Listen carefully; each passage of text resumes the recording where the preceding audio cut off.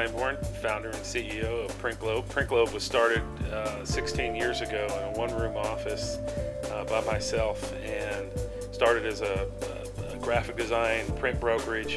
And the late 90s, the internet came along, and decided to turn this into an online company. We've experienced double-digit growth every year since then, and last year we grew 50%.